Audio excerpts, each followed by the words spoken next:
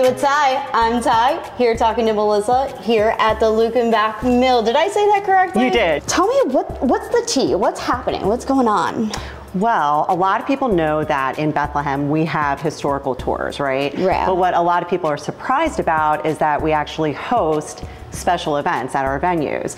So you can rent out, my favorite being the 1869 Lukenbach Mill. I can see why. It's gorgeous. It's super rustic, very charming, and it's held right in the colonial industrial quarters. So people are maybe familiar with it. A lot of the times when they come visit the venue, they say, oh, this is where Music Fest is. And it's like, that's, right down the hill, below Hotel B, that's where we're at. In part with the tours, we can actually have a costume docent come here and do, my favorite tour is the Love Lust Marriage Tour, because it talks about courtship, intimacy, and it's just perfect for showers and wedding ceremonies and different receptions that we have. That event, the Love Lust and Marriage. And I thought, wow, what a fascinating concept. Yes, our lead docent, Ted, came up with the idea and he perfected it. It's very fun. Historic Bethlehem Museums and Sites has a multitude of different sites. Can you talk about some of the other ones? Burnside Plantation, very whimsical, has the beautiful backdrop with the willow trees and the apple orchard and all of the barns and the garden that we have there as well.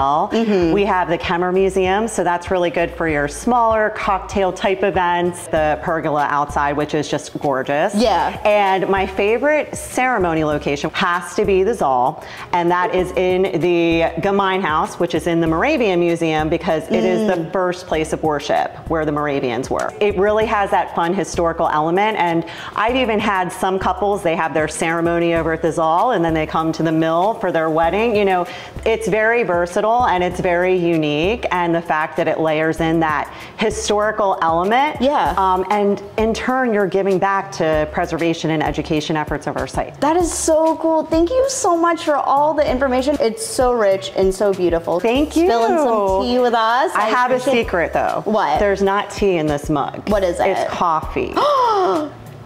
A gift for you for when you get home. I'll have to save a little special something for when it's wine time with Ty. Ooh, thank you so much. I appreciate that. Yeah, you got it. Awesome. This has been Tea with Ty with Melissa from Historic Bethlehem Museums and Sites, and we'll talk to you later. Bye.